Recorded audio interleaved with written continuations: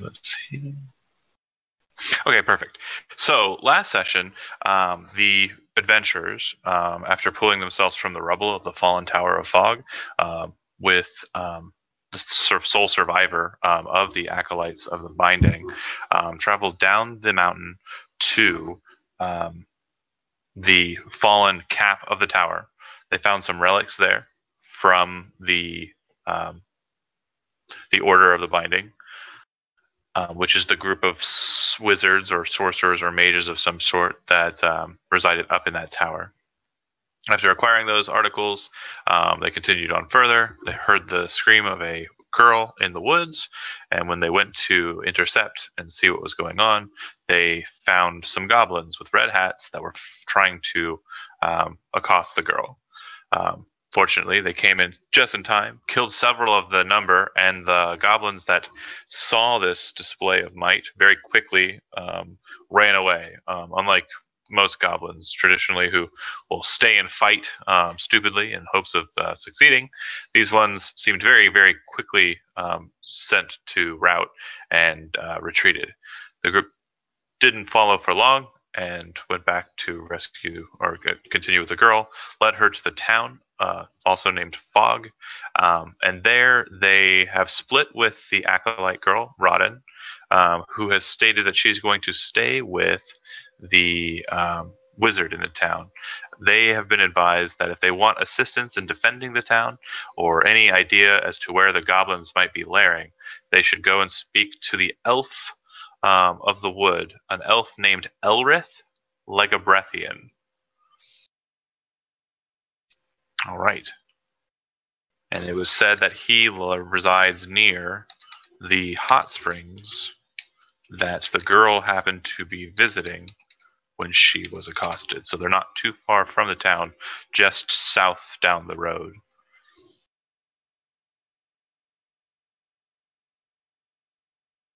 All right. Any questions? I'm good.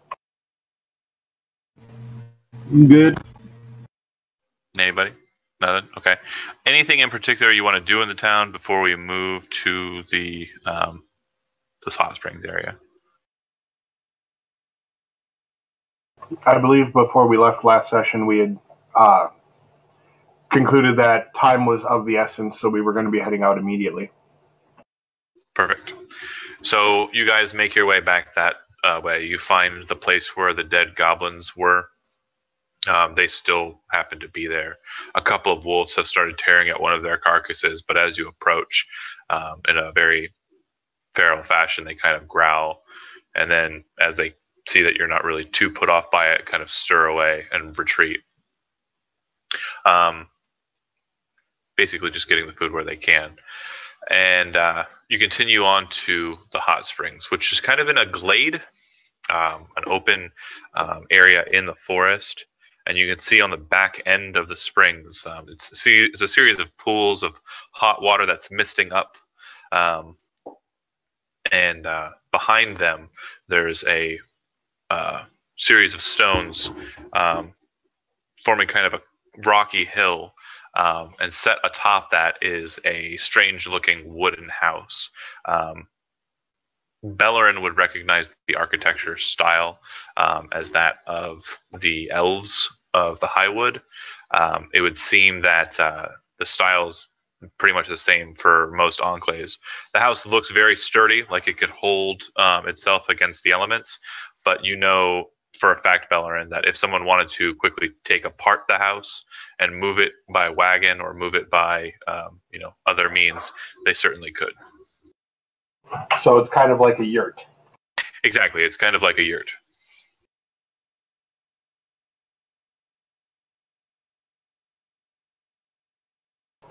Well then, as we approach the house, I will actually call out in Elven, "Hello, the house," just to see if there's anyone there. Sure. As you do so, Gimmets, go ahead and make me a perception check. Okay.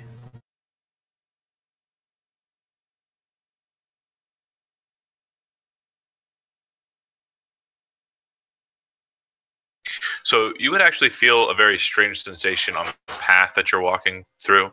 The path kind of walks up towards the rocky hill with waterways, like water pools on either side. Um, it kind of feels like the rock that you're standing on isn't set inside of the water or like bare or barring both pools. Like both pools seem to be connected, and the stone that you're standing on is floating on the water.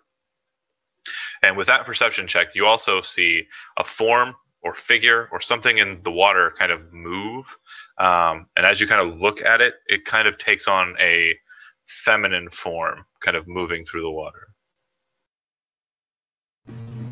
Does it look like any or resemble anything that I might know?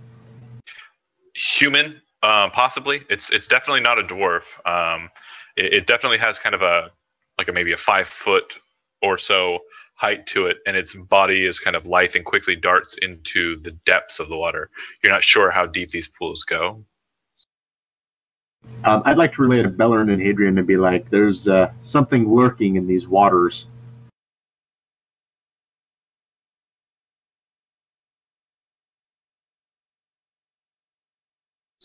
Okay.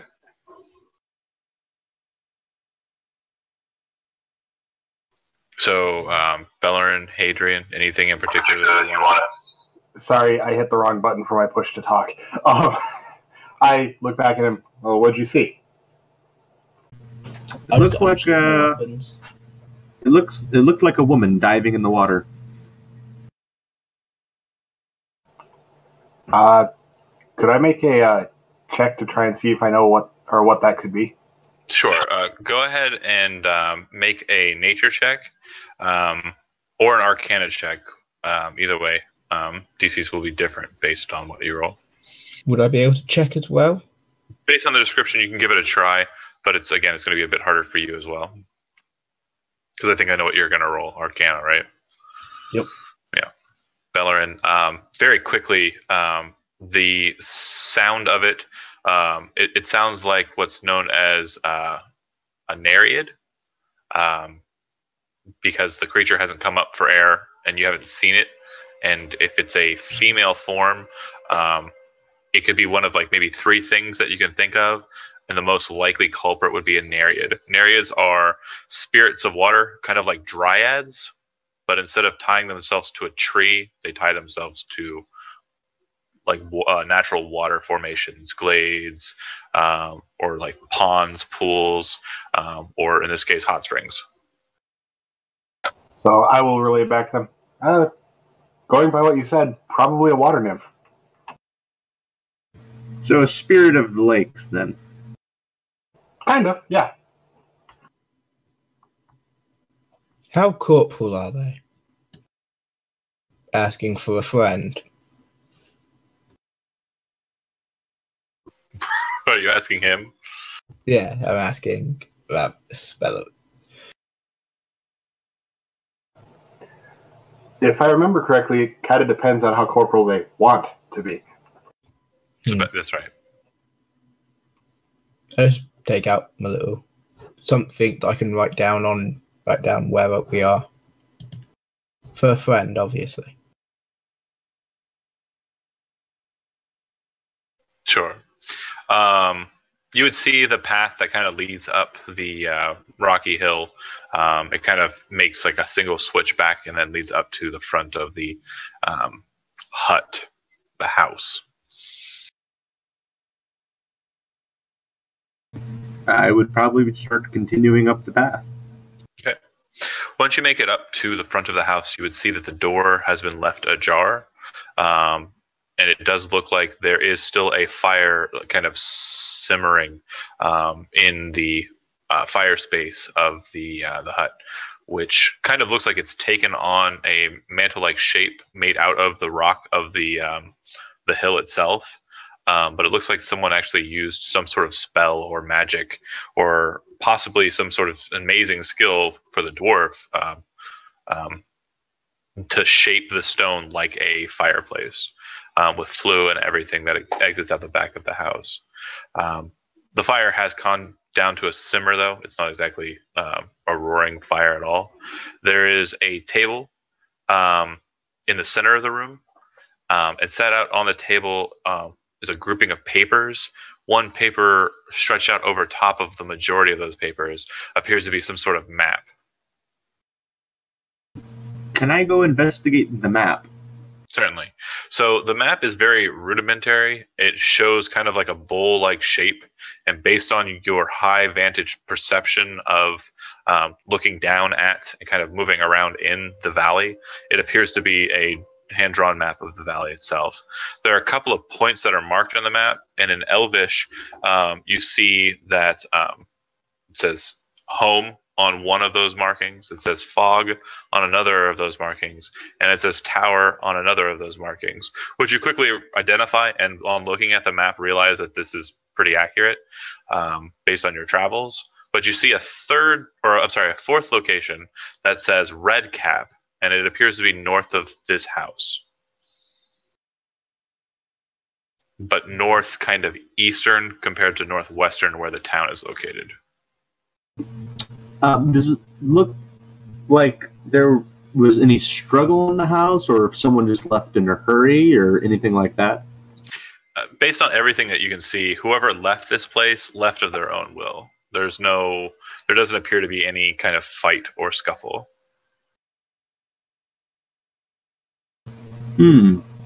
Beller and Adrian, do you think we should borrow this map? Maybe not borrow, maybe create a copy of some kind. If someone has paper. I have paper. I think that would be wiser. If we're going to be asking for somebody's help, we probably don't want to steal from them, all considering. How long would it take for me to probably try to draw a rough copy of this map? I mean, looking at it, you pretty much can memorize it pretty quick. I mean, if you want to make a copy of it, do you have quill, ink, charcoal, anything like that? Yeah. Okay. If you have your own, that's fine. Go ahead and set to it. If you want to borrow the implements here, that's fine as well. There do appear to be tools for cartography. Maybe half an hour. Okay. Would it speed up the time if I was to put the sword above it using light, so it's almost like making the paper a bit see-through to trace it? Oh, if you want to trace it, yeah, no, that's brilliant. In fact, gain inspiration for that. That's really smart. Yeah, if you want to trace it, Hadrian, you're basically assisting Bellerin. You're drawing using the technique that was just outlined. You're able to do it in 5 minutes. I think it was Gimmets who was drawing, not Bellerin. Sorry. My brain did a fart. That's okay. So we have one copied map then. Yep.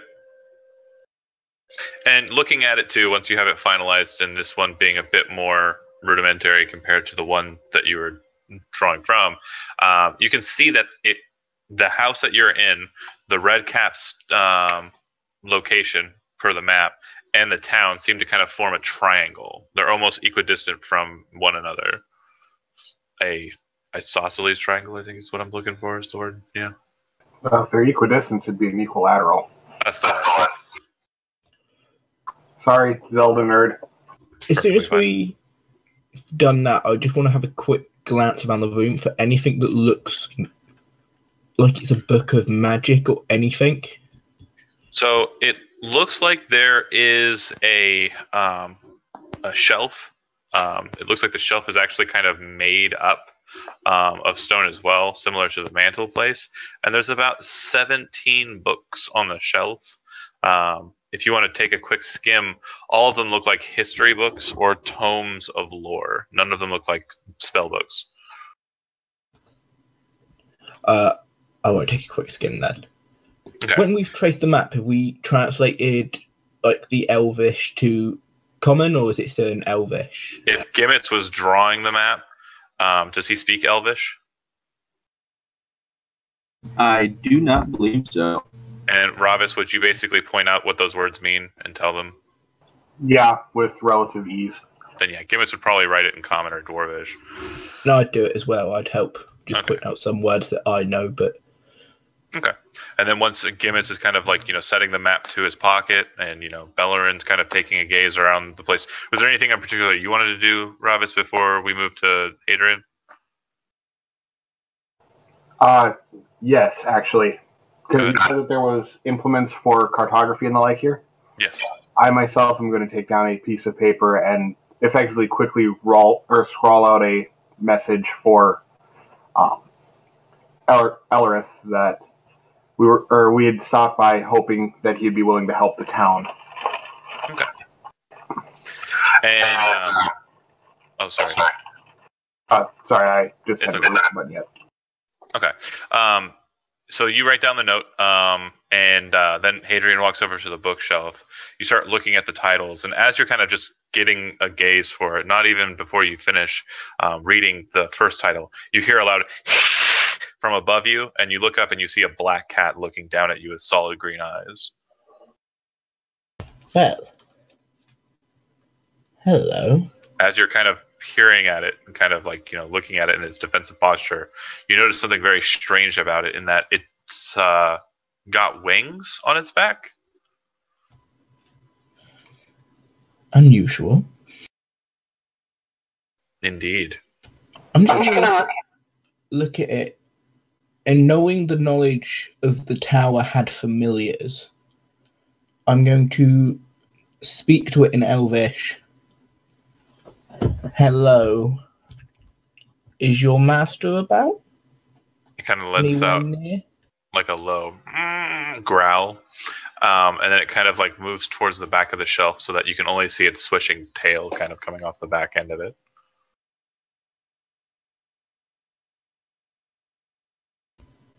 I think he will have known we've been here even without the note now, Bellerin. Yeah, manners are manners. True. All right.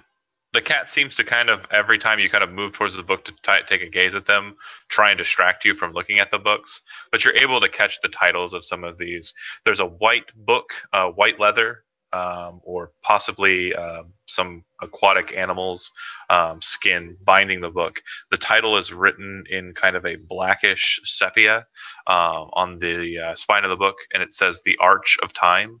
The book next to it says the Curse of Tovesh Nernon. There's another book titled The Way of the Legend. There's another book titled the Mysteries of the Guild of Malbranch.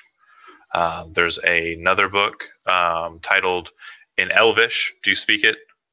Yeah. Okay. It would say the Adventures of Dryson Khila, Khila. And then a couple of other random titles. The Arch of Time one looks amusing to have a gander through. I will have to discuss it with the elf after we've spoken to him. You don't steal from potential allies. Very good. Okay, and then onward. What do you guys plan to do? Shall we head to where it says Red Cat's on the map? Maybe he's already left to engage them. Yeah, that seems like a wise choice. At the very least, we could potentially fight them and make it clear that the village is still protected. Even if it might be a fight that would be quite difficult on our end. It might be worthwhile to attempt some diplomacy first, seeing as jumping into a fight is part of what got us here. Very true. Yes, but it could also get us out of here. But I do say we take a different route. I say we, because of the way that the villages are outlined, I say we cut halfway across so we're in between the village and the Red Caps. So for the Red Caps to get to the village quickly, they've got to go near us. That sounds wise. On our way out, we could also try and get a hold of try and get the attention of the Maiden of the Springs, see if she has any information for us as well. I think that would be wise. Okay. So you guys go down back to the springs. Go ahead. Sorry, I was going to say, the path that we have to take leaving the house would take us through them regardless, correct? Yes, correct. Yeah, you have to go down. I guess you can go down the other side of the hill. This just has a path that goes down that's a little bit safer. Okay. I just wanted to make sure I was visualizing it right in my head. Sure.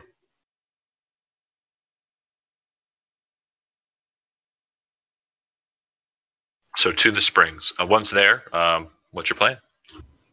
I'd like to mage hand and just run my mage hand along the water to try and gain her attention, not massively disrupting the water, just enough, almost knocking on the water as if it's a front door. Doesn't seem to cause any stirs other than the typical ripples of water that course away from the hand.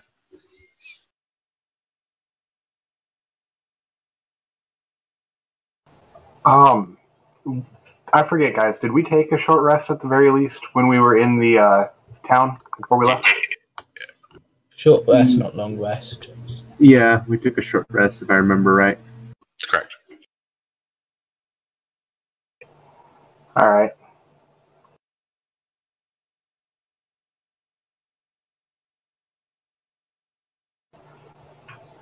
I'd forgotten Divine Sense requires a long rest. Crap.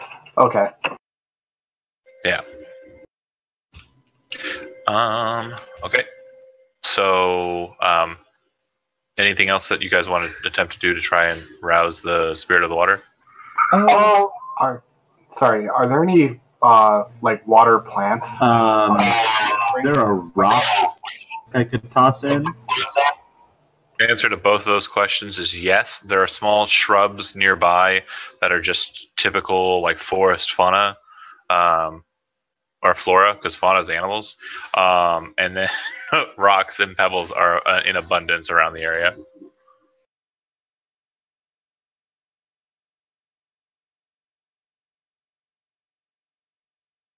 I'd like to drop a small rock into the pond and watch it sink. Okay. Yep, nothing really happens. Can I use a prestidigitation to just make a small gust of wind and a couple sparks, and at the same time say in Elvish, "Maiden of the Spring, are you able to speak with us?" It looks really, really cool to everyone else, but it doesn't seem to elicit any kind of effect.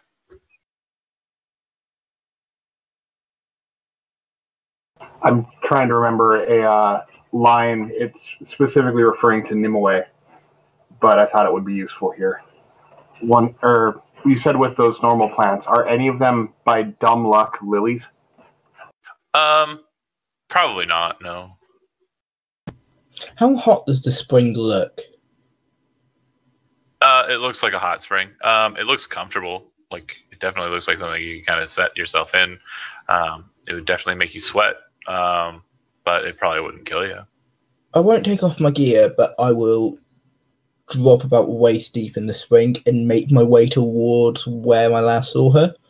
Okay. As you attempt to put yourself down waist deep, you only get to about knee depth. It looked a lot deeper than it actually appears to be. It's probably about maybe thigh depth. It's maybe about 3 feet, or not 3 feet, like 2 feet deep, like bathtub depth. Okay. Yeah, and I'll just make my way slowly towards. Okay. Yeah, you're standing out in a hot spring. Just cooling out as I walk. Mm-hmm. It's definitely very warm, but nothing seems to kind of bring itself to you or attempt to kind of gain your attention. Do me a favor, though, and make a perception check.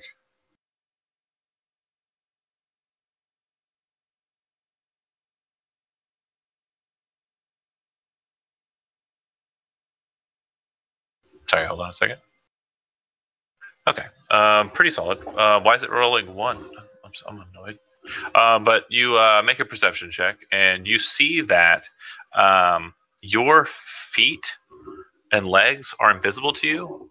And what you initially thought was just kind of a situation where you were like looking at a very steamy segment of water. Instead, you realize that you're not seeming to see yourself beneath the water. You can see other things beneath the water, like there's stones, and it's actually pretty clear compared to what you thought it was, based on the fog coming up, the mist coming up. But where your legs touch the water, underneath the water, they don't seem to exist. I turn and look at the group and just goes,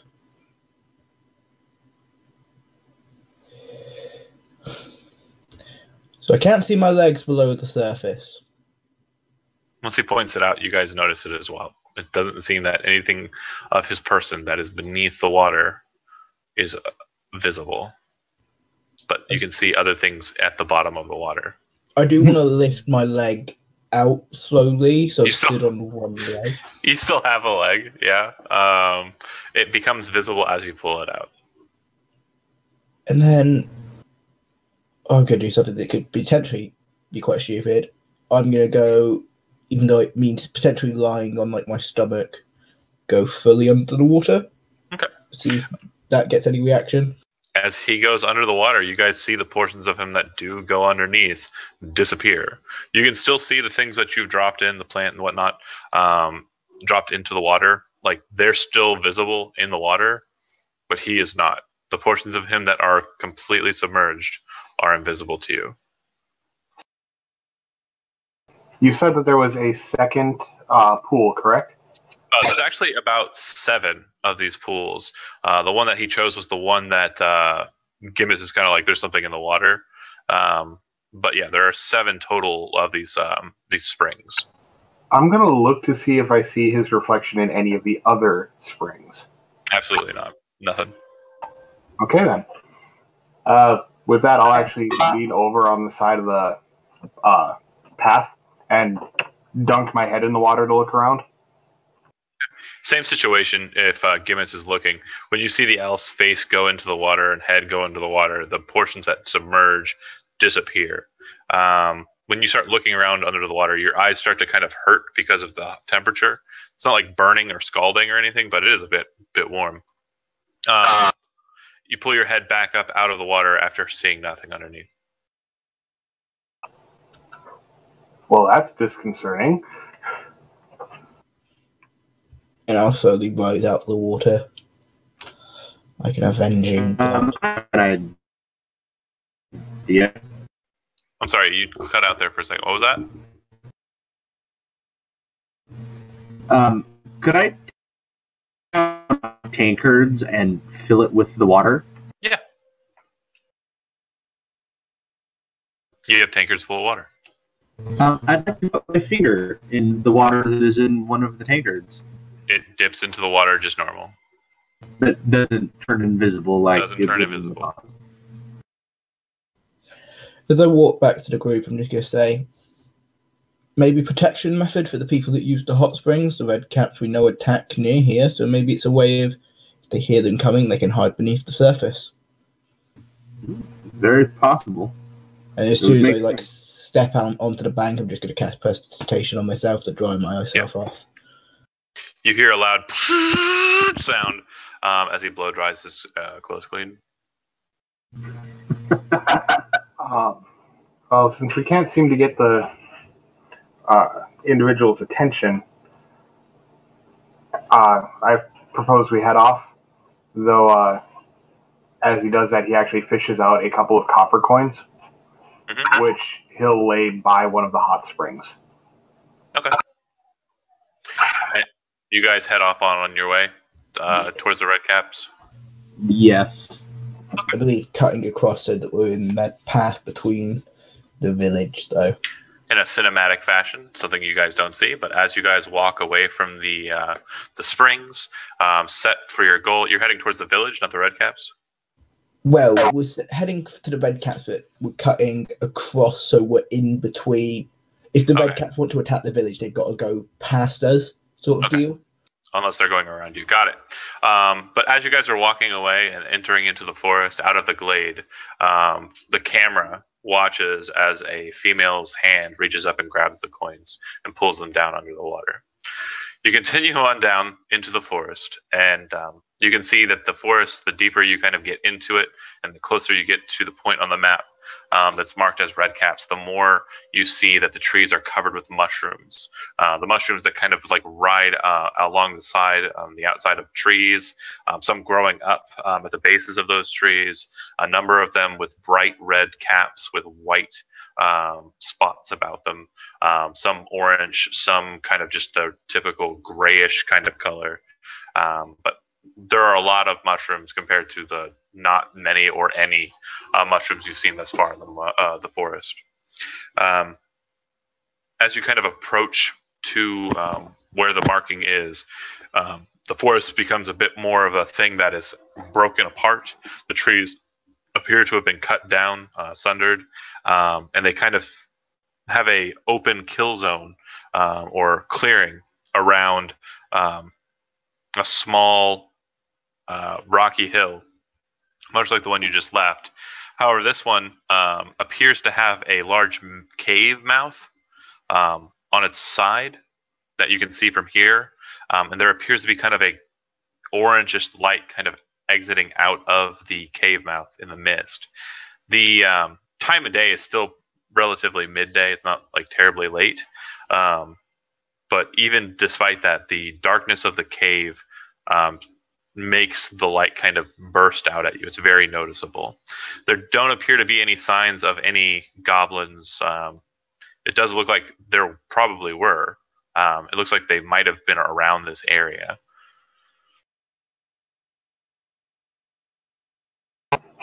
Well, my friends, onward into the very dark cave to face our fate or make our fortunes. Potentially. I would just want to lean down and just check for footprints that seem goblin-y. You see lots of them, and they appear to be kind of moving in and out of the area and towards that cave mouth. Okay, yeah. I would like to draw out my axe and start grazing towards the mouth of this cave. Okay. Sword in hand, dagger in hand. All right. Supposed to be dandy tune. You guys make it over to the cave mouth quickly enough. It doesn't seem that anything has detected you once you get to that point. And you can kind of see into the cave mouth. It kind of leads down a small shaft and then into a wide open space, a cavity inside of this cairn that has a large kind of bonfire set in the middle of it. And there appear to be dozens, if not hundreds, of small bedrolls all about the area, with small satchel bags near the bedrolls.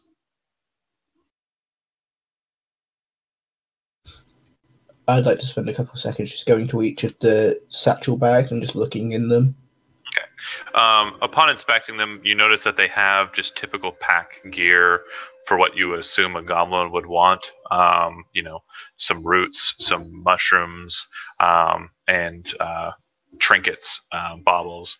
If you spend a little bit more time searching, you're able to find some coin as well. Go ahead and roll me a D8, a D10, and a D12.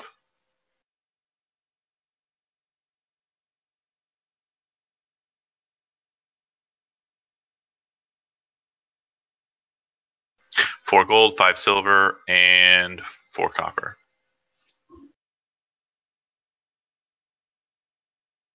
Are there any chests or anything like that in the room? Doesn't appear so. As you're kind of inspecting the area, that was Gimmets who said that, right? Correct. Just the thing between you two, it doesn't happen for Lewis, but when you guys click the Q to talk, you kind of have the same background noise going, and your voices aren't. I mean, they're dissimilar, but like it's never mind. Anyways, to the point.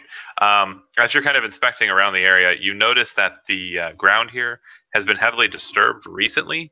And it looks like a lot of movement recently across the stone and out of the stone, dragging and stuff like that has happened very recently. Bellerin, is there anything in particular that you're looking at or investigating? I'm actually going to investigate near the mouth of the cave to look for evidence of, say, staging. because we piss them off. If there are a lot of times, if you have individuals who are warriors, they'll like pound their weapons on the ground or stamp, things like that. Yeah, I understand. And yes, exactly, a perfect question and a good question in that you realize that it does look like there were forces that were staged at this point just outside the cave. A lot of stuff was moved out of the cave, and then there was a ground that was cleared.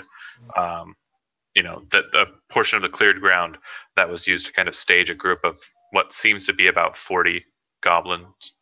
As you're kind of inspecting that from the cave mouth and looking down and kind of checking back in with everybody, the wind in this area starts to pick up heavily. Unnaturally so, supernaturally. And as you kind of, wonder what's going on, you hear a voice kind of echo through the winds, and it kind of blares into the cave as well. And it says, "Try back at the village." Is it a voice we recognize? It is not. Hey guys, they staged an attack. I think we need to move quick. We start running. I'm gone already. Just running towards the village. As you guys are exiting out of the cave mouth and moving out, the winds kind of focus in a point near the tree line and kind of descend down. And as they do so, they take on a form, a humanoid form. And you recognize him immediately as an elf with blonde hair. He's wearing a tabard with blue colors upon it. In the center of the blue tabard is a holy symbol. And he has several swords on his person, 2 short swords at his belt, 1 long sword on his back, and also on his back is a bow and quiver. 1 second, I'll give you a picture. My computer will do the thing.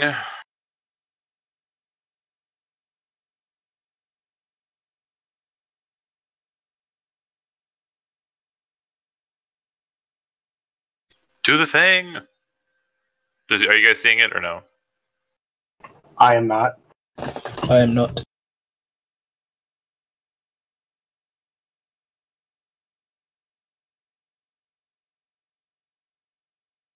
How about now? Yep. Yep. Yes. He kind of starts moving towards you with a very dominant stride. He looks over to you. Are you the ones they sent for me? We are. Then let's hurry back. We shall not tarry. Let's move. And he turns and starts walking back towards the forest. I don't think I even stopped running to look at him properly. I just continued running. Well, the buffeting wind definitely would have kind of caused you to But yeah, you start moving on. He starts walking. You probably gain past him, and then he kind of picks up his speed without running. He's just very, very fast in his pace and managed to keep up with you. So he's kind of loping along a hunter's pace. Mm-hmm. The dwarf is trying his best. The elf looks to the dwarf, kind of stops and waits for him to kind of catch up. Gives him a look up and down. Waits for him to continue on, and stays kind of to the side of him in the back of the group if you guys are moving forward fast. I'd probably look at him and say, "So you're the elf of the woods, huh?" I am Elrith. And you are? Yes. Forge. I'm not terribly familiar with the dwarven houses outside of the valley, but I'm sure yours is a noble one. As noble as one can make it. I try to do right by my own name rather than just my clan's. Very good. And what of your friends who are in such a hurry to move on past you? I'm assuming you guys are stopping and kind of moving back to catch up with them. We are. The dwarf is not as fast, yeah. I think I'm still keeping at the same pace. Yeah, you'll lose us in no time then. The elf looks to the half elf, kind of gives him a look up and down.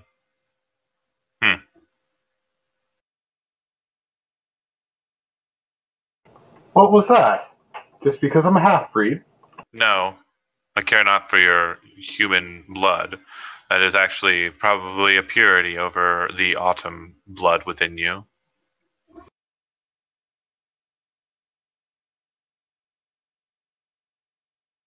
Then I take it you are of the summer. Winter. I stand corrected and apologize. Your people are a very peaceful lot. It's a surprise that they would even bring up a green knight to send forth into the world. Did you do it of your own accord? Was it the human blood inside of you that did it? Or did the seers in your enclave send you out?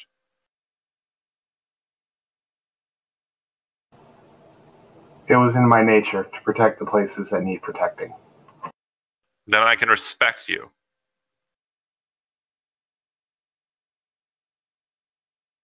He kind of gives you like a half smile and says, "Do you want to catch up with your friend?" He says to the dwarf.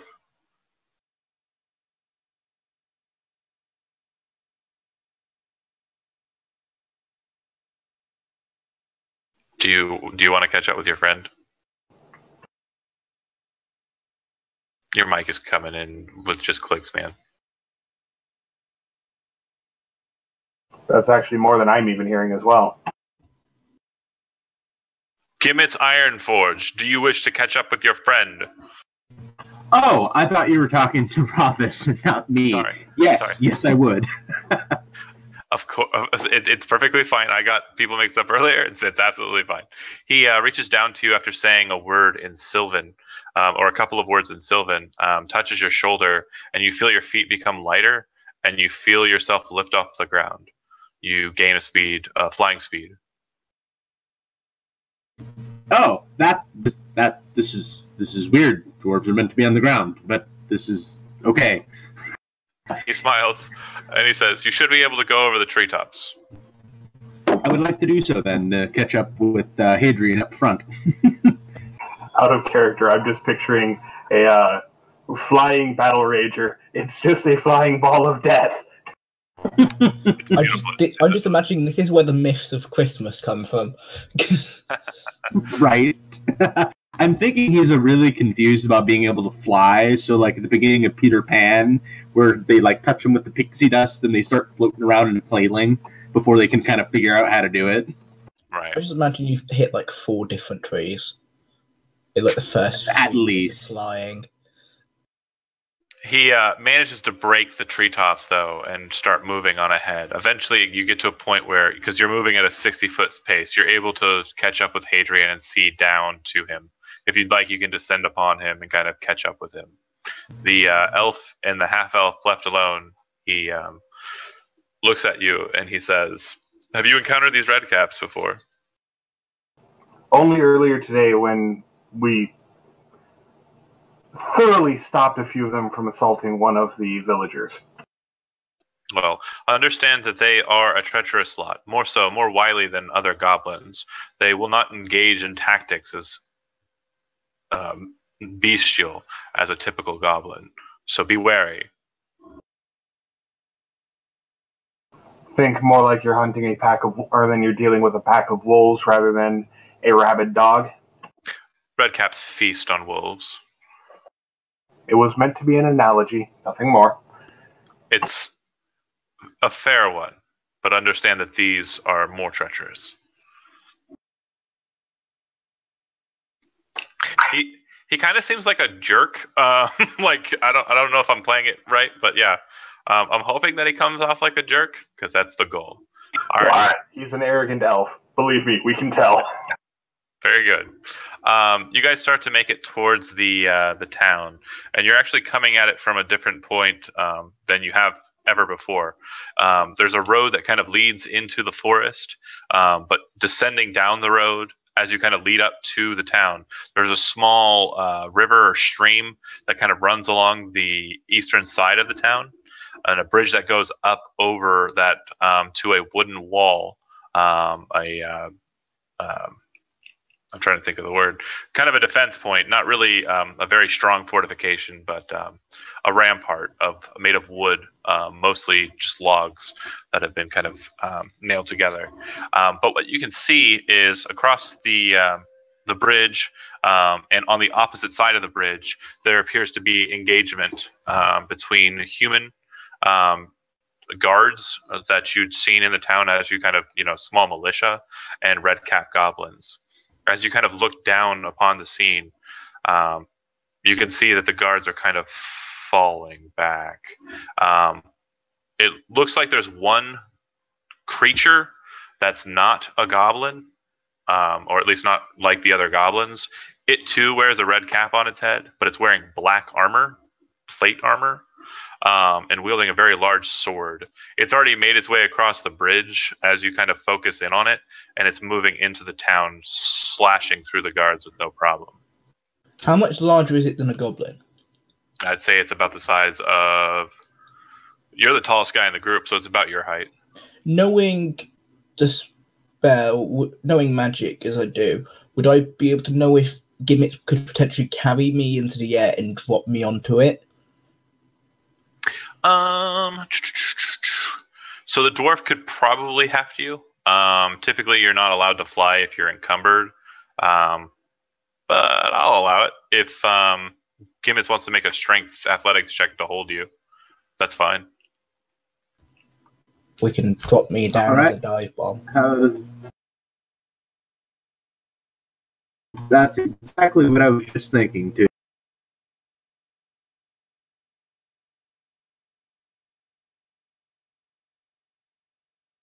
Okay, so go ahead, Gimmets, make a strength athletics check. I'm not showing up on the damn thing.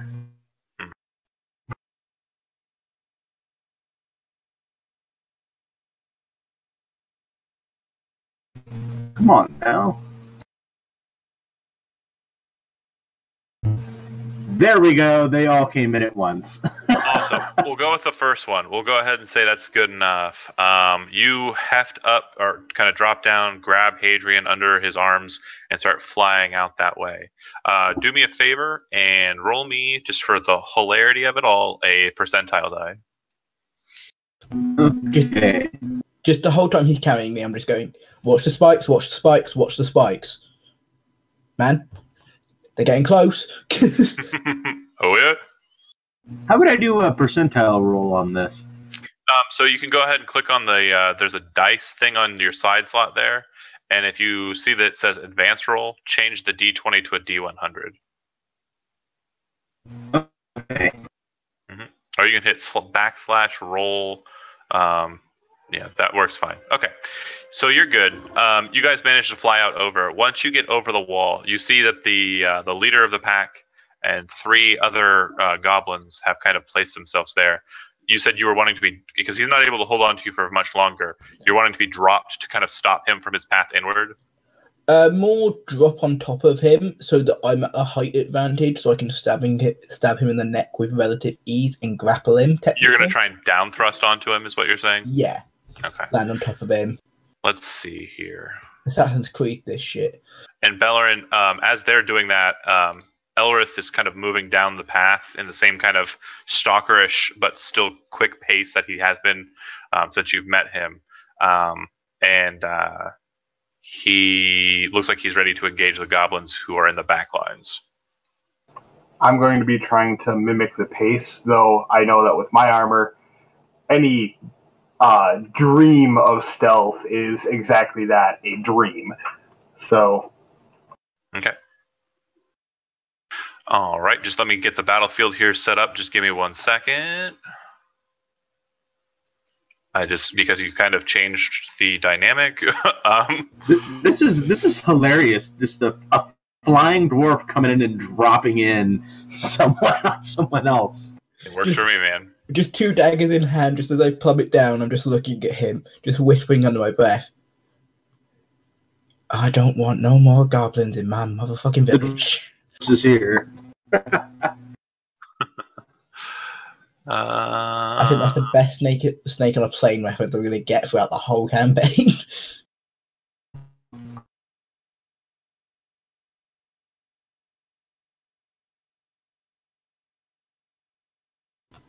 I wanted that D100 to be really low, so he caught me in midair and just slammed me into the floor. No, actually, what that was is to see, because the fly only lasts 10 minutes. So if he had rolled under a 30, it would have been wearing off just when that happened. Oh, Jesus.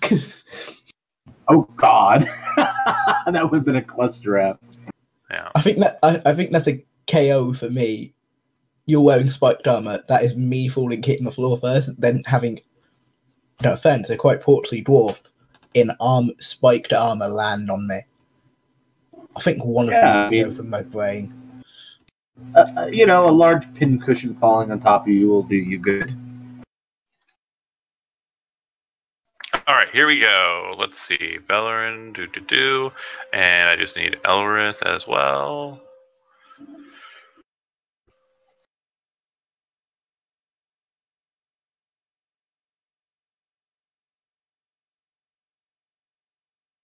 And map change. See if it works.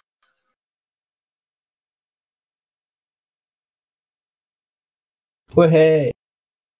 Okay, so go ahead and make me an acrobatics check to see how we're hitting him in the fall. Oh my god. Okay, so go ahead and make an attack with advantage against the hobgoblin. Can I do both attacks? Both daggers? Single attack. Okay. And that's what the hobgoblin looks like, by the way.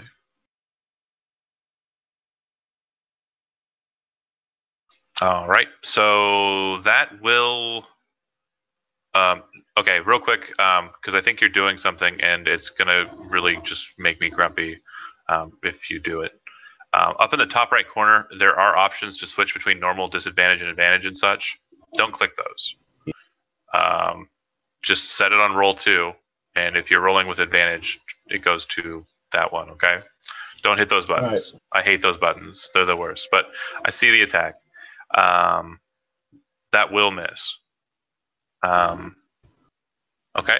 He manages to kind of like get his pauldron up, and he's got a very high neck guard, which kind of blocks the dagger.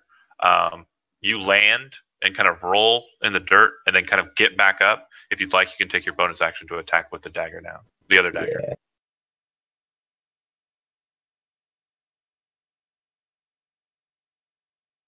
Okay. Still catching him unawares. I'll say you still have advantage for it.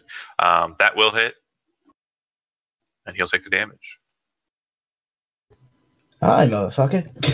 He kind of like takes like the full-on human to the like back and kind of rolls forward as you kind of tumble into the dirt, and he looks down at you with his smile, and it's like, what the fuck? And you kind of reach up and cut into a small opening in his plate. I was hoping to give him a bit of a Chelsea smile. It looks like he's had a bit of work done on his face already, but yeah. You cut him across the face then instead, and yeah, his cheeks kind of bleed a bit. All right, initiative time. Okay. I have an idea. Is pretty fun, right? That came in really statically. Say again.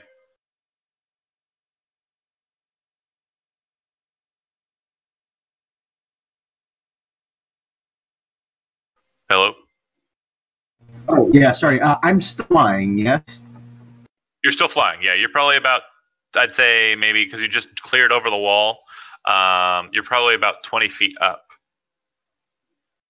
Okay, I'd like to just dive bomb this hobgoblin with open arms and just try to basically grapple tackle him to the ground. Okay. Your portion of the surprise round was the depositing of the rogue. Which also, by the way, you had advantage on that attack. You should probably be rolling d6s for sneak attack. So do that real quick, Hadrian. And since you were depositing him, you'll go on your initiative and you can do that. Just need to quickly look up what my sneak attack damage is at level 2d6.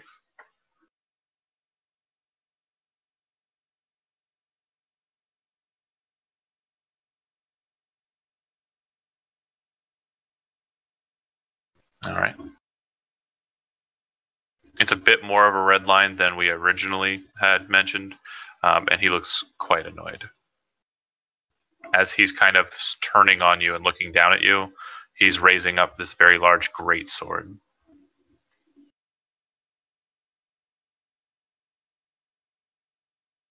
For flavor's sake, gimmets, you'll be dive bombing. Like you drop him, kind of spin around, and then hook back down to kind of tackle him. That's cool. So you can go ahead and move yourself like right over top of Hadrian, and you're kind of in transit to do so. Okay, so right about there, about above him. Yeah, that'll work. All right, the goblins will go first. These little guys kind of start swarming around you, Hadrian, not really paying attention to the thing that's now like twice, 3 times their height above them. They don't even really notice it. They just see threat and will attack threat. So they're going to move in and attack you with scimitars. Okie dokie. One of them will actually get a hit against you because you have a 14 AC, right? Or 15 when you're armored. I think it's 14. You're just in leather, right? Yeah. I think so, yeah. I think so only one hits you. You're going to take a total of 7 points of damage as he cuts into your thigh.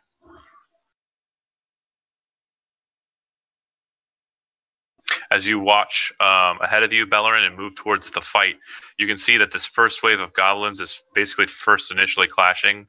This guy gets cut down by the 2 goblins he's fighting with. This one moves in and attacks and doesn't get much, head edgewise. This one kind of starts moving in through the front line. This one kind of moves to here and to here. This one gets overwhelmed on the far end. This guard here, and he'll die. But they all seem to be kind of moving and pressing the attack.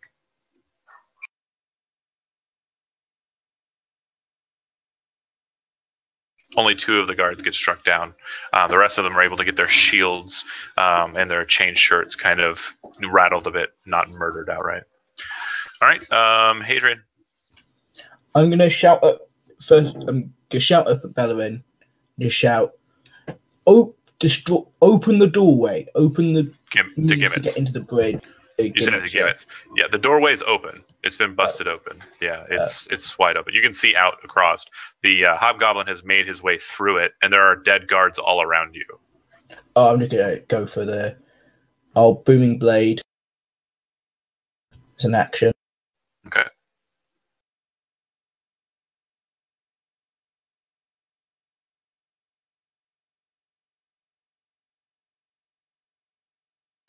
And that's bonus action to hit him again with my dagger. Okay. All right. So you swing in. He brings his sword down. It looked a lot bigger as he was holding it up over you. You realize it's just a bastard sword, not quite a full greatsword. He snaps it down, tilts the blade, moves the jeweled dagger aside, and then snaps back very quickly and catches the second dagger with the sword guard and kind of locks blades with you for just a moment. I just want to look in his eyes and whisper, I'm going to take all you have. Okay. He understands what you say, and his action was going to be something totally different, but since you've spurred him on to it, he'll go ahead and attack. It looks like he goes into a full, straight-on attack against you, particularly. He'll make 3 longsword attacks. Oh, Jesus Christ. The first one will hit, but just barely. The second one will hit as well. The third one will miss. You'll take a total of 21 points of damage. Oh, I'm down. Okay, so you kind of say something. You see that smile return back to his face, more sharp this time. He pushes you back, and then and your chest becomes a series of red lines as he sends you back to the ground, bleeding. All right. Gimmets, you watch your friend get laid low pretty quickly by the hobgoblin directly beneath you. That's terrible. Agreed. Why is there a second token? How did I do that? Skills. I'm going to go ahead and delete that one. Thank you. How did I just do that? I don't know.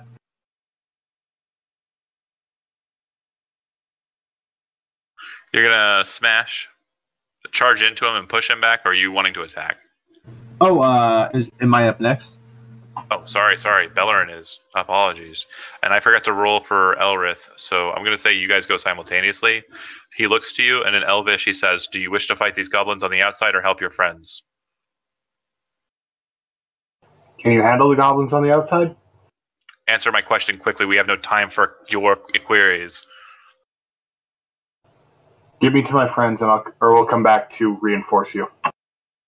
You both appear in a very quick purple explosion of energy from your position directly behind the hobgoblin.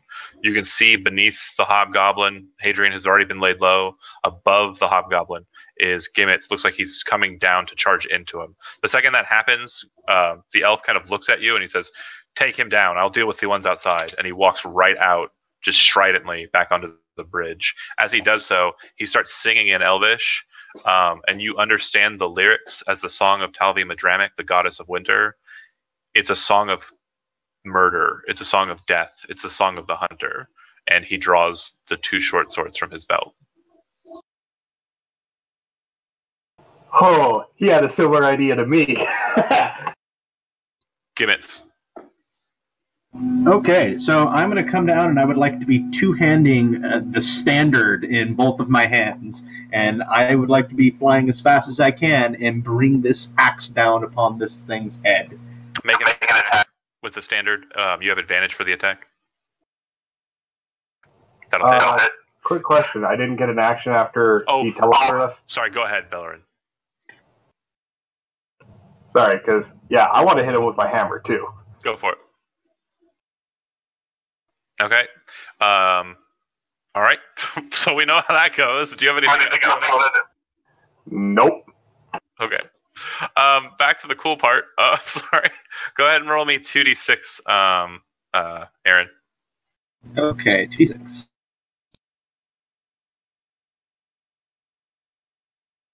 All right. You slam into him, all dwarf missile straight into him, and you can feel the spell of fly kind of ending this turn as it happens. Your axe slams into his pauldron, and a normal axe may have been stayed by the armor plating, but yours goes right through and stabs like clear into his shoulder. Your body then slams into his chest, and the two of you tumble back to right about there. He is prone, and you are prone on top of him. Can I use bonus action to grapple him as he's down? Bonus action grapple, is that something that your class allows you to do or no? I don't believe so. Is it? I'm not sure how that one goes. Or is grapple is a full action, isn't it?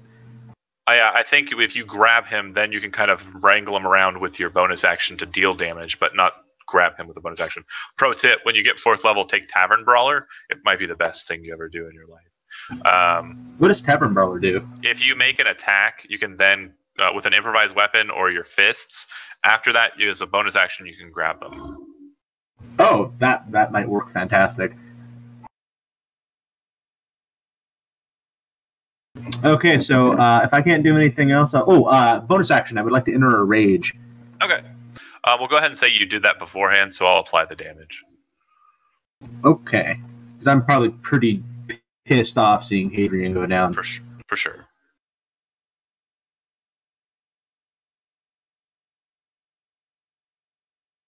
So that would have been a total of 20 damage that you dealt with that attack. Awesome. Awesome indeed. All right, the goblins will go, and the townsguard will actually go right before them. So it looks like they managed to lay a couple of the goblins down, but the problem is their numbers are a little lower than the other ones, and 3 of their guardsmen actually get taken down in response. The goblins also seem to be kind of welling into a point where they're taking over and pushing back the kind of pushing in the humans and splitting their wave so that they're separating them. tactically, if anybody cares, what seems to have happened is the hobgoblin walked through the town guard and left them to basically deal with the others as the goblins started to move and swarm and whelm. Okay. Hadrian. Oh, sorry, there's 3 goblins right there for you. You're prone and dying, not a concern. The dwarf, on the other hand, is not. I'm going to go ahead and take 3 attacks against him. You can get your shield in the way if you'd like. I think is it just for 1 attack or all? Let me double check. Okay.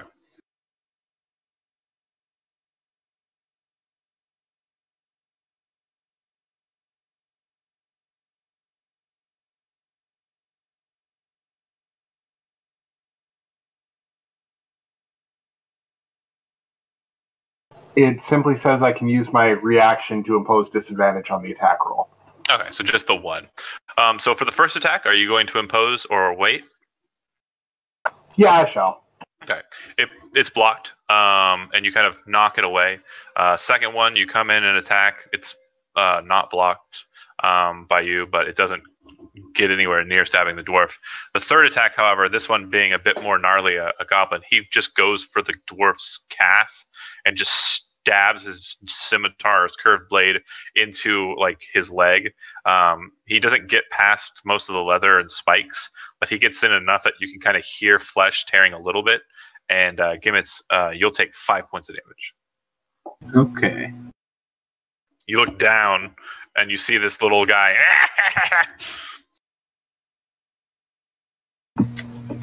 Goddamn goblins.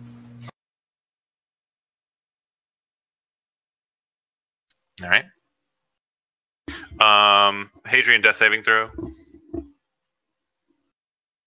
I have 2 questions. Fire. One was I sent you over Discord. Was one use of DM inspiration, or the other one would I be able to use the DM inspiration? So inspirations for dice rolls mainly. It's a cool idea, but it's not something that is terribly necessary. I promise. Yeah. And then the second question, you use inspiration for that. You can get a success instead of a failed. Yep. Yeah, I get. Okay, 1 success and 0 failures. Good times. Good times. All right, it'll go to the hobgoblin who's currently prone.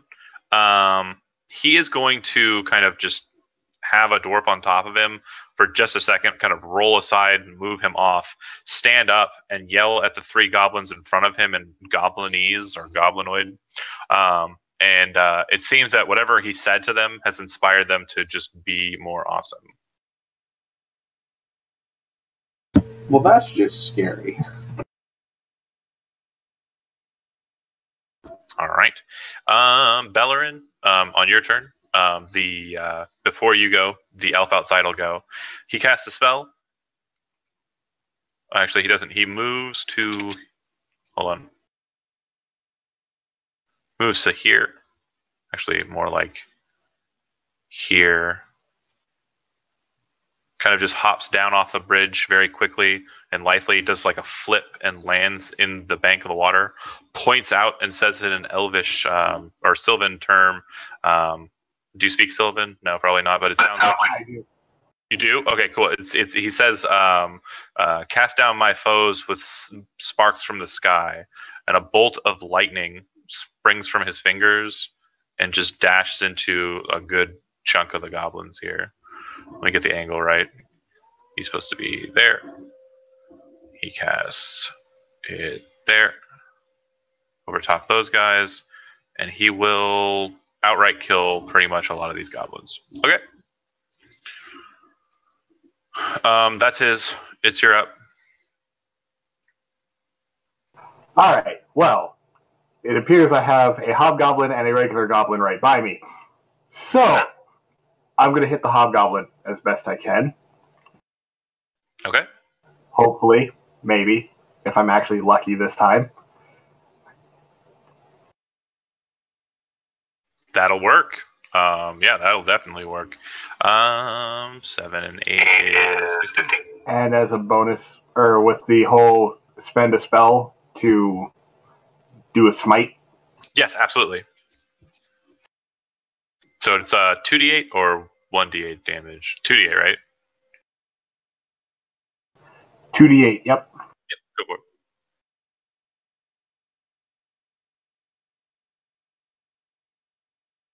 Not bad. Not bad. All right. Yeah. You hit him. You see the sword spark with radiant energy as it did against the dragon before. He takes the shot and kind of looks at you, grimacing. He's not bloodied. He's wounded for sure, but he doesn't seem to be as bad off as you'd like. He seems to be a tougher cookie to crack. Gibbets, you are prone, and he's kind of standing above you. Okay. Can I try to go in and grab? Can I get up and then try to grapple him? Do you want to get up and grapple him, or do you want to grab him and pull him to the ground? Where I'm at and just pull him to the ground. Okay. Because you're doing that, like, he's not really looking at you. He's focusing more on this paladin now. Go ahead and make a athletics check with advantage. Not much help. Oh, God, that's a crit fail and then almost a crit fail. Yeah, he seems to be like trying to move a pillar of stone. As you grab a hold of him, he kind of looks back down at you and then looks at the elf again. Still kind of just looking between the two of you, unsure of what he wants to kill first. All right. That's your action. Let's see. You would have had advantage for that anyways because of raging, right? Yeah, I would have had advantage for raging. I'll say you would have had a +2, but it still doesn't do anything. Yeah, if you're... Yeah. Okay. That'll be your turn. Goblins. You can stand up afterwards. That's fine. Okay, that's what I was going to say, if I could stand up after that. Disengage. Disengage. Disengage. A little bit more of that disengage. And this one is going to disengage. Looks like the goblins afar afield are attempting to retreat. The townsguard are all looking over at the elf with a smile on their face. One of them yells out, "It's Elrith! He's come to save us!" The goblins that are inside are kind of in between, thoughts here, but they've been commanded to do what they've been commanded to do. So they're going for the dwarf. All three of them. And they have leadership, so they're being granted an extra d4 to their attack rolls. If I need it, I'll roll it. All right. On the first attack, Elf, do you want to impose? Yeah, I will. Okay, that'll block. Good choice, by the way. On the scimitar second attack, 17 does not hit the dwarf, or does? It'd be right at my AC, so... Okay. And then the second one, an 18 will hit as well. Okay, so 7 points of damage from the two attacks. Total, 7. All right. Ready. Hadrian, death saving throw. All right, that's 2 successes. It will go to the hobgoblin, who, amidst the fight, and you guys kind of dealing with him, the dwarf, you're kind of in his way. He basically starts circling around you with his sword kind of in between you and him. And once he makes it around you, he keeps his sword up towards you, reaches down, grabs Hadrian's chest, and lifts him up into the air, bringing his sword up with it as well and placing it against Hadrian's neck. He's unconscious, mainly, but it looks like he's still breathing. And the goblin, or the hobgoblin in the common tongue, says, "Let me leave or he dies."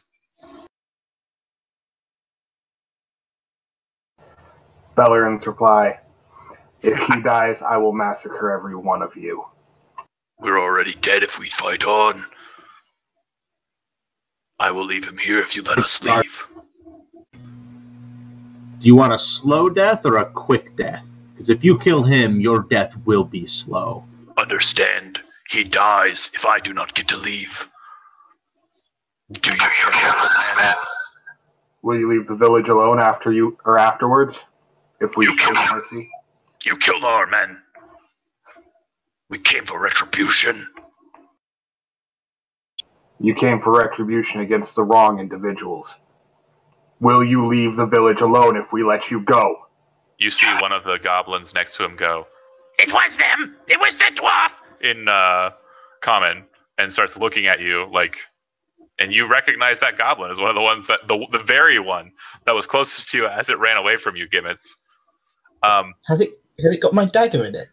Can someone grab that for That's me? right. The one next to That's a Bellerin. dagger in its shoulder. It totally does. The one next to Bellerin, the one that's like closest to the bottom of the board, that one totally has a dagger in his shoulder. That's just he's strapped bandages around it. Someone grab me my dagger.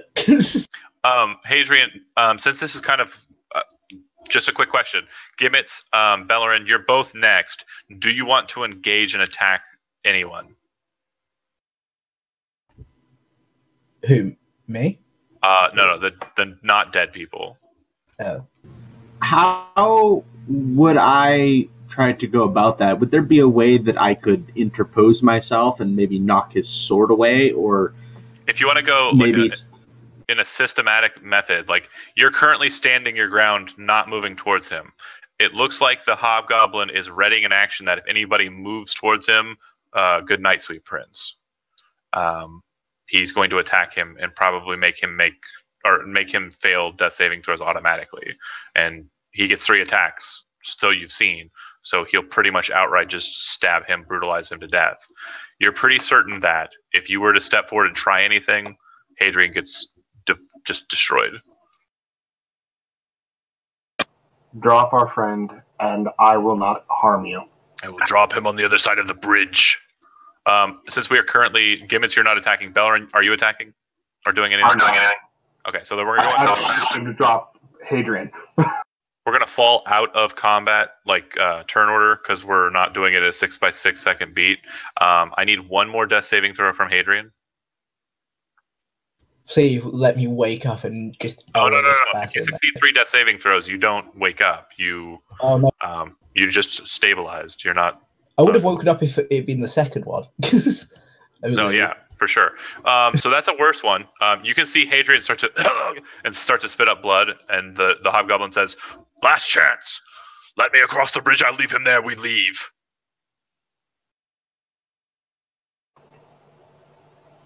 Do it. But if he dies before you drop him, I will hunt every one of you. Okay.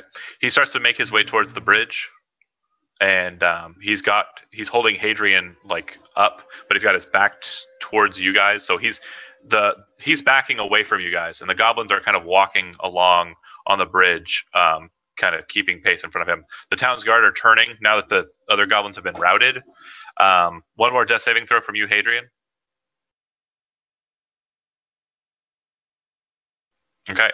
The second, like, Hadrian starts to and bleed out a little bit more, you can see that the elf from the coastline just soars straight out across the bridge and becomes like a whir of blades as he passes by the hobgoblin.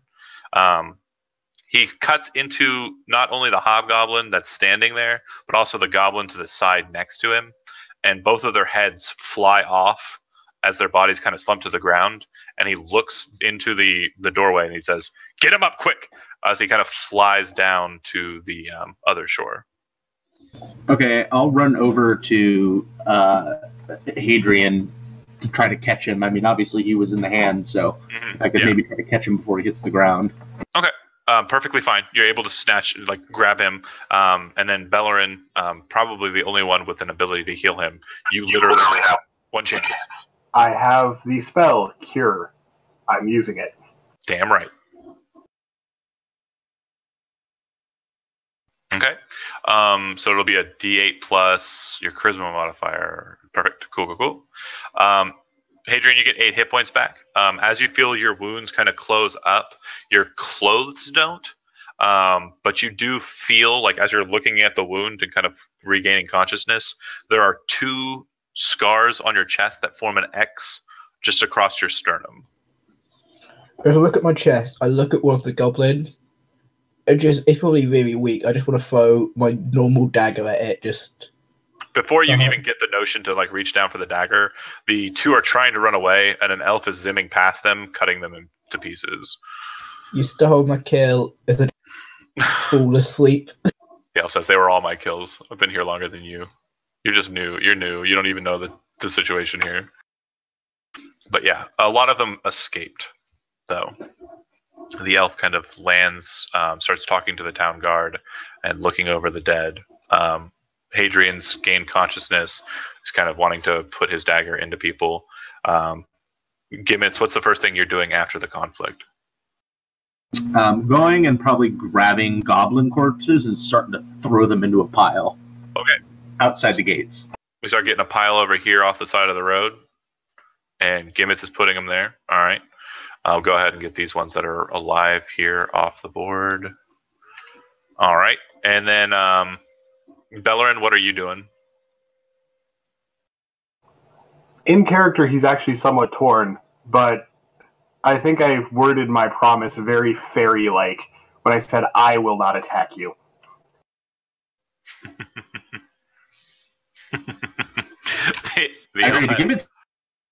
This is the bridge. I was going to try to attack him.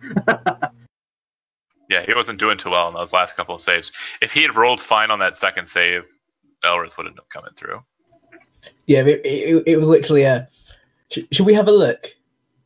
To pray. Should we see if I would have lived or died? Go for it.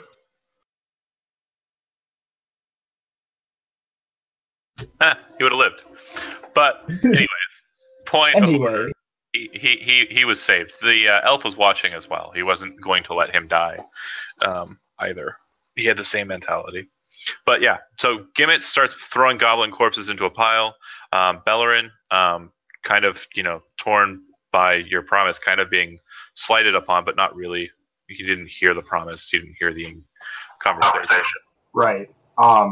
He'll actually approach the pile of goblins and begin murmuring last rites. Okay. They're still a sentient and sapient being. They deserve at least that much respect. And then follow it up with doing the same for the guards, though much more formal. Yeah. The elf specifically asked you, they were followers of Averiu, so please perform the appropriate rites. Referring to the guards or the goblins? The guards. He doesn't say anything about the goblins. In fact, he's kind of annoyed that you're performing last rites for them, but he seems to understand but still hate the idea. Can I go search the hobgoblin, as I'm obviously tossing his corpse onto a pile? Absolutely. The hobgoblin has a suit of plate armor, which is fitted for a medium-sized creature of a humanoid height. It can be refitted if you can get a hold of a blacksmith or you want to spend some time working at it yourself. It is black and it has 4 symbols upon it. The symbols are a circle with 3 outstretched patterns. It's like someone took the number 6 and put 3 of them together in a star-like fashion. It looks like some sort of religious symbol. Okay, but it's just normal plate armor, nothing magical about it. Yeah. If you want to, I mean, in all honesty, you could probably wear the top portion of it as a suit of half plate armor, or anybody could if they wanted to. What does half plate do to my stealth? It's medium. I don't even think you're proficient with it. Oh no, probably not. All I want to do is I just want to go have a look and make sure Raiden's okay. Okay, like, so probably staggering about, just going, Raiden. You're wanting to go back into town then? Okay. Yeah, just fine. Walking into town, shouting, seeing if there's any villagers that got caught in the crossfire. No problem. And then Bellerin's performing last rites. Gimmets is looting effectively. Do you want to pull stuff from the cats as well, the goblins? Yeah, if I can find anything. Okay. I'm kind of stacking them in a funeral pyre kind of pile. You're going to burn them. I get you. Oh, yeah. I would say that you're able to find probably 23 gold coins, 18 silver pieces, and about 54 copper.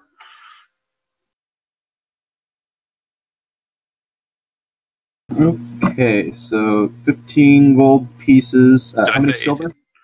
I thought it said 24 gold pieces, 18 silver, and 54 copper. I might have said 15, but now I'm saying 24 because it's Okay, I got it written down. Okay. Okay. I got that now, and then I'd like to ceremoniously light this pile of goblin scum on fire and spit on the pile. Okay. As they burn. One last thing before you nuke them. They all seem to have a leather thong wrapped around their neck, like a necklace, and attached to it is a small, just copper coin, and the copper coin has the same symbol that is on the plate armor, the spirally symbol. Okay, I'd probably take the lot of them. All right. So go ahead and put, let's see, 1, 2, 3, 12 goblins, goblin amulet, and then the coin, and then whoosh, light them on fire. The town's guard start picking up their friends and kind of moving into town. Most of them are humans, but one of them appears to be a half orc, one of the town guard. The only one that's really different than the others, and they all start kind of moving the bodies back into town. Hadrian, as you kind of march into town and start looking around for Radin, you find the town hall has been barricaded up, and there's a number of guards present there. There are a couple of dead goblins around there as well, so some did actually manage to breach. But the town hall, the longhouse, it appears to be in working, or it doesn't look like it's been damaged too much. The mayor comes out as with a messenger, one of the town's guard, and kind of starts looking around and sees you. Oh, you! Did you find Elrith then? I think so. It's all a bit hazy at the moment, to be honest. I just look down at the new scars in my chest. Is everything okay out there at the wall? I think the wall's safe. Oh, good.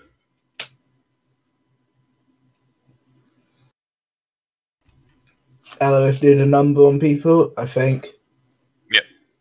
Are you? I remember falling, and then. Are you still randomly saying Rodden? Like yeah, just every now and again. Just. I think I've probably got a bit of a concussion. Yeah, the mayor looks at you confused and kind of walks away, and one of the town's guard kind of walks over to you and he says, "Are you looking for that girl, the acolyte?" Yes. She's left. She left with the mage.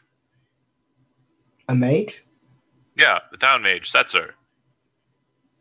Where'd they go? They left. They left this place. Just left. Correct. Mage's business. Okay. You know how it is, mysterious. Yeah. All right. Back to the town gate. Elrith kind of looks over to the elf after he's performed rites and helped bury the town's guard. It's gotten closer to nightfall, and he says to you, "Quite heroic. Not something I see in the autumn blood very often. Not only will I commend you, but I will reward you. Did you go to my house?" We did. We actually copied your map to find where the hobgoblin or where the red caps were holed up originally. Acceptable. Mittens had already told me that someone had entered the house. She didn't know exactly who it was, but I presumed it was you. Just in the distance. I knew it!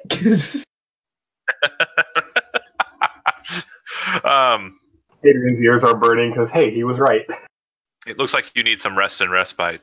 Come with me back to my house, and I will make beds for you, and I will hopefully be able to grant you a blessing from the spirit of the valley. Was she the one who dwells in the hot springs by your house? Did you see her? The dwarf caught a glimpse of her, and I paid a tithe to her on our way out. The elf looks to the dwarf again, and he says, "I knew there was something about you. Only the truly noble-blooded can see beyond her guise.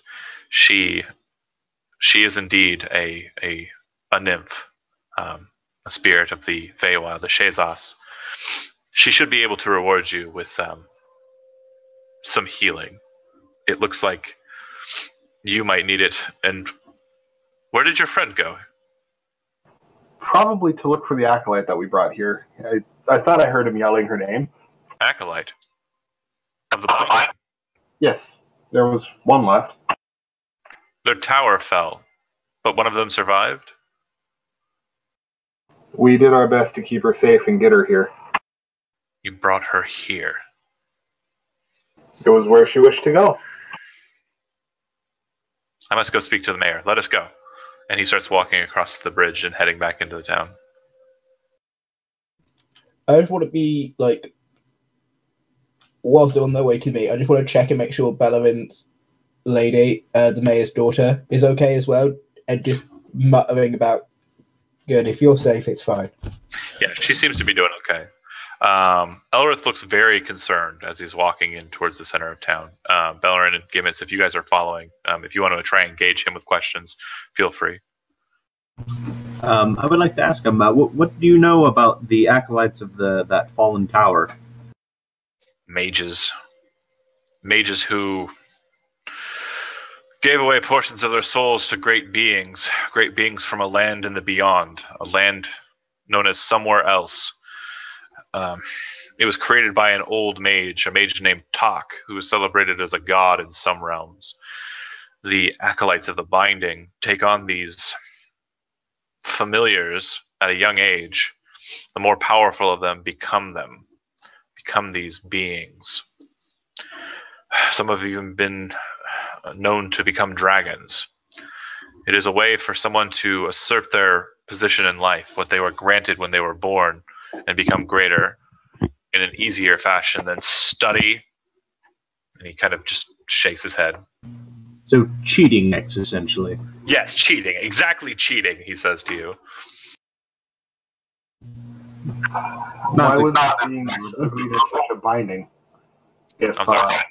What? You go first, Gibbets.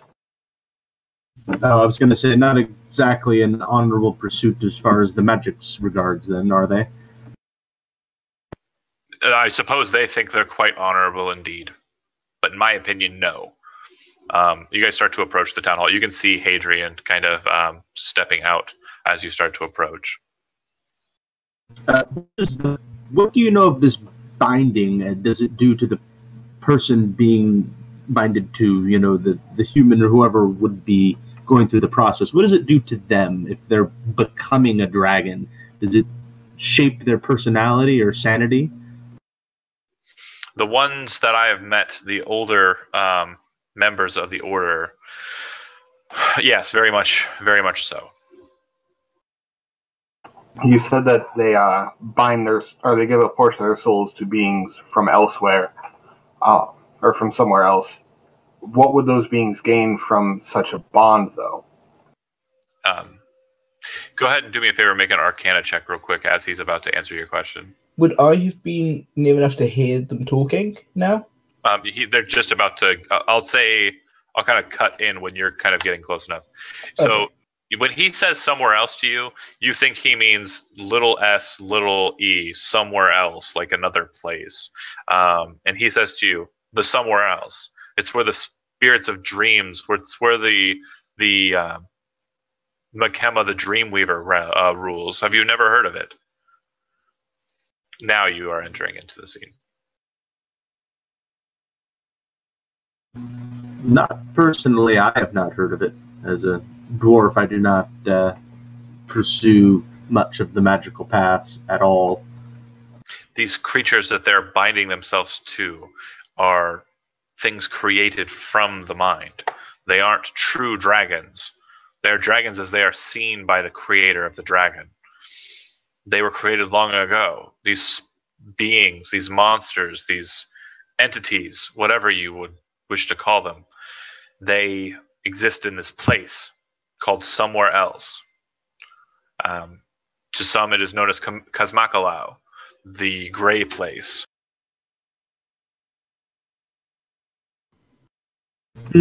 Is this place a danger to the mortal realm? No. You go to it every night you sleep and dream. He looks to the half-elf and he says, Demi-elves don't trance, do they?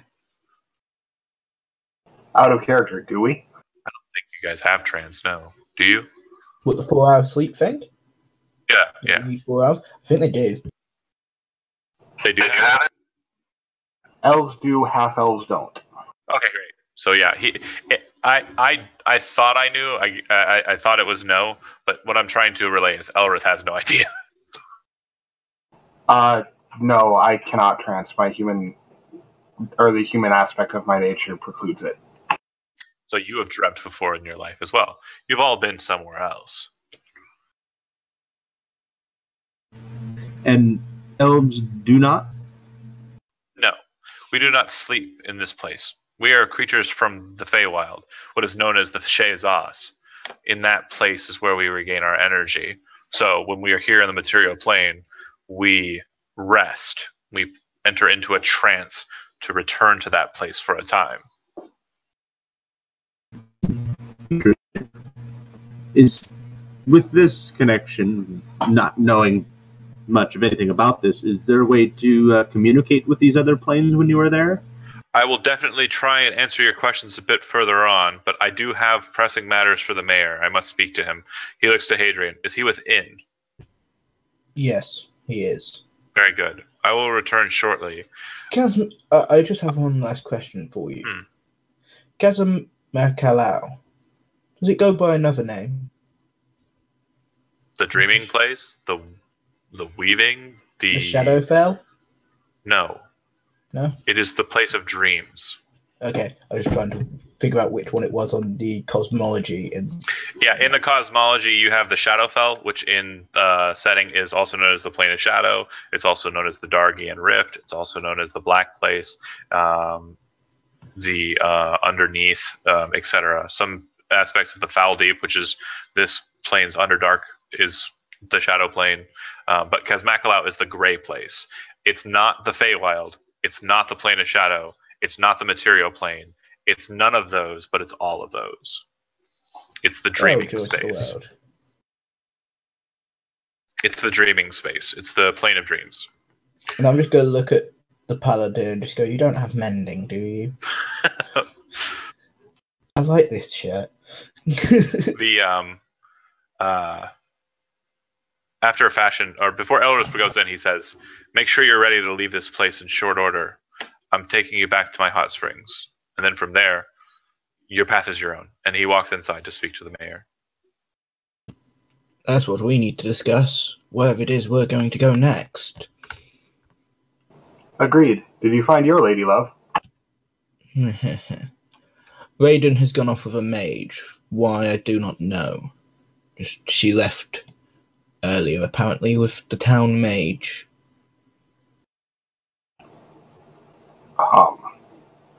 Well, our new friend seemed very concerned that she had been brought here. So this might give us an idea for our next path. It doesn't take too long for him to come back out, but when he does, the mayor comes out as well and calls over a couple of guards, and you can very easily overhear them. It sounds like they're preparing to evacuate the town. Elrith starts walking to you, and he looks to you and he says, with me, and he starts walking towards the exit of the town. Why is the town evacuating? Because Stormloft's men will be here in no time. If an acolyte of the Binding was brought to this place, I assure you, this place will be razed within a 6th day. Bellerin himself will almost sneer at that remark. The more that Stormloft acts, the more my fury gets stoked.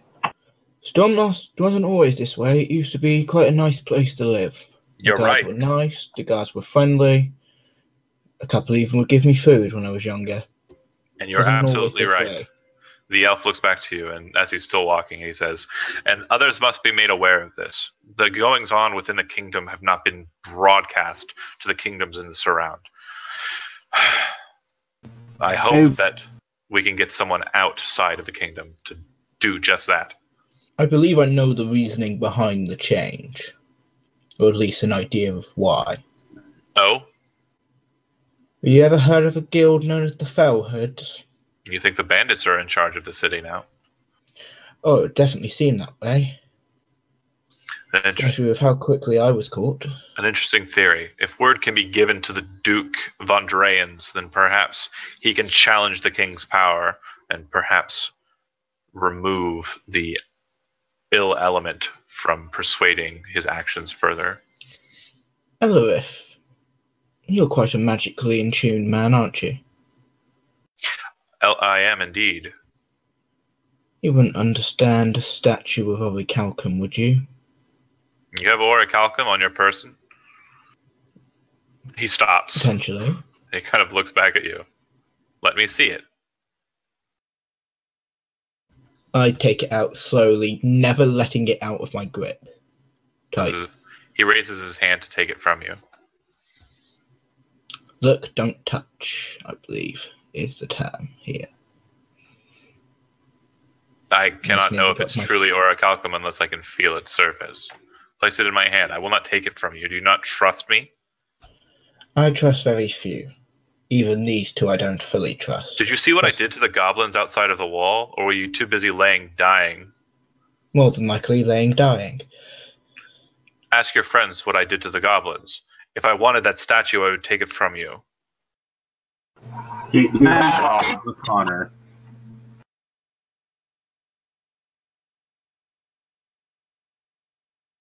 I'm not a trusting man. I'm not a man. I don't have your petty thoughts. Hand me the statue or I will not talk to you of it anymore. I place the statue in his hand, but I keep mage hand around it at all times. Yeah. As he kind of sees that happen, you see him cast a spell real quick and your mage hand's dispelled. And then he starts looking at the statue and he looks at you again and he says, "We're going to have issues if you cannot trust me. I'm glad your friends are not as unwise." And he says to you, he hands it back to you. It is a statue of the Maiden of the Sun. But it's not what the outside holds that is worth anything. The orichalcum might sell for something. There is something inside of the statue. How do I go about breaking it open? You'll have to find a way to melt the metal. And the only forges that I can think of that are hot enough to do that would be those within the mountain Colbeard in the city of Stormloft. He looks to the dwarf and he says, "You should know of those, am I right?" Yes, they have forges, some of the finest in the land that could melt that. Very few would be that hot. The Earth's Blood forges within the center of the city of Colbeard would have enough heat to melt orichalcum. And then put it back in my pack. But be careful. Go ahead. To Hadrian, if we can get to the Earthheart Forge in the Mountain of the Dwarves, do you want just what is inside? That will be quite a time away, I believe. You guys make your way back to the hot springs. Once you get there, Elrith kind of slumps his pack to the side, pulls off his tabard and his scarf and cloak, and just kind of sets everything down and starts kind of disrobing. And he looks to you all and he says, "If you wish to have the blessing of the spirit of the valley, you must do likewise. I hope you're not too I'm timid." already naked. I see you start. It's like, oh, hey, cool. Clank, clank, clank. I just look at Elorith, and I do try and talk to him throughout the thing of, "You're quite strong. Why do you believe in a god and not yourself?" Try and have a discussion about the different. Do you mean Bellerin? Elorith. Elrith, okay. He says, "Why do I believe in a god and not myself?" Well, in a higher power than yourself. Just an arcanic conversation about the difference between my magic and his magic. From what? Oh, Elrith's a mage. He believes in himself. Yeah. Oh, he's a wizard, bro. He has a familiar. He's got spell books. He's got blade song. He's a blade singer. Never mind. You were unconscious for a lot of it, but as he kind of starts talking to you, he says, "No, I'm a wizard." Yeah, you guys sit in the water. And for a time are calmed. And then Elrith kind of lifts his hand up. Hold on a second here.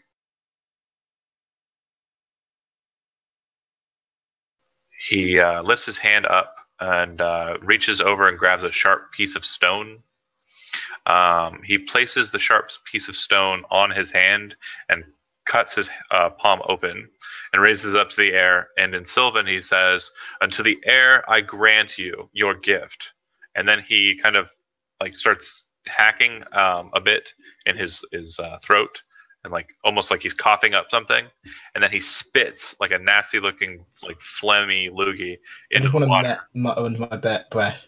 This is so not sanitary. He spits into the water and he says in Sylvan, "And to you, goddess of winter, and to you, creatures of the goddess, I give to you your gift." And he clasps the floating like phlegm in the water with his bloody hand and closes his hand. "Come to me, spirit of the valley. Grant these heroes your gift."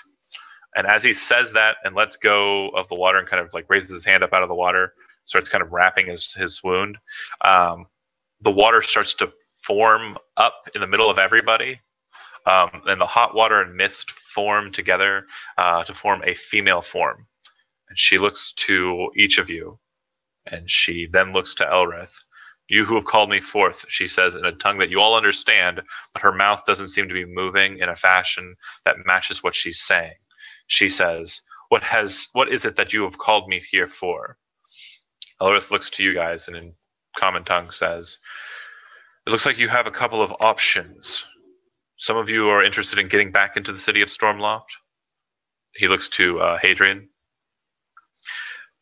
"And some of you are interested in getting farther away from this." And he looks over to Bellerin. "But I'd hope that all of you," and he focuses in on the dwarf, "are interested in saving the valley and saving the kingdom as a whole. And I feel the only path for you in that regard is going to the Duke von Drayens in the east and speaking to him and hopefully gaining his favor and having him come forth to challenge the king himself. I can ask this weird one favor, and she will commit to it. I ask you, heroes, what would you have me do?" I would ask of one thing. The honorable to I couldn't hear you very well. Do that again. I said the one honorable thing I think to do would be to convince the Duke. Elrith looks to Hadrian. I will convince the Duke, but I would need a favour in return. A From friend me? of mine. From you, you're a wizard. You What might favour be do you able to ask? scry. Oh, you wish to know of your friend. Yes. He looks to the maiden, and he looks. So I've got the dwarf, and I've got the human. Did the half elf chime in? I didn't hear you. I hadn't yet because I saw his, or I heard his microphone glitch out, so I was going to wait until they'd both done theirs. Then it's your turn. Go ahead. From Bellerin. As my companions have said, the truest path seems to be going to the Duke. Then I will ask her to commit you to Drayens, but I will first ask her a question for you, Hadrian. He says up to the girl, he says in Sylvan, "This man wishes to know of his friend. And please understand his mind and tell him if his friend is all right." The woman leans, like spins around like a serpent and kind of moves down to you. The lower half of her body is actually still connected to the water. She places a watery hand on your face, and you can feel the water of the hot spring kind of touching your face and moving with a agency that you weren't anticipating. And she kind of, you feel her, like you can feel like the hot like vapors kind of entering into your head. And then you see a flash, and you see a man in a prison cell, a black cell. And you've heard of the black cells of Stormloft. This man kind of like looks around, coughing, and he kind of looks just covered with hair, like he's been down here for a long time. And you would recognize him as even despite that, you would recognize him as your compatriot, Eric. I'm coming for you, old friend. She stops and kind of pulls away from you, and then she turns back to the elf, and she says, "You have granted me one gift, but I know in your heart that you have another request." And she smiles, and then she turns and she looks over to Bellerin, and she floats over to him, and she smiles, then looks over her shoulder back at Elrith. "Let me do as I please with this one, and I will give you what you want." And you speak Sylvan, Bellerin, so you understand what she's saying.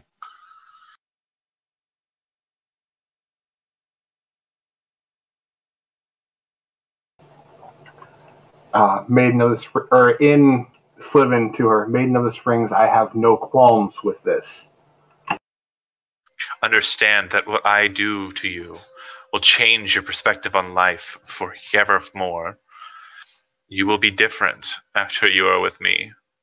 Are you still willing, follower of the fair ones? I am. She leans in and kind of like places her hand on your shoulder and starts pressing you down into the hot springs. He vanishes under the water, and her form kind of goes away under the water. Beneath the waves, beneath the waves, beneath the rippling water top, you cannot see his form because of earlier. You can't see his form, but you see something entirely different underneath Bellerin than you saw before. You're actually in this very strange space, and you feel her against you. You feel her pressing on you, and you've already removed your clothes. Anything that was left lingering cloth-wise is removed from you, and for what feels like an eternity, you feel pleasure, you feel joy, you feel just this absolute urgency to like just please whatever it is that's pleasing you. And as you kind of give yourself over to it, you raise up out of the water Hadrian and Gimmets.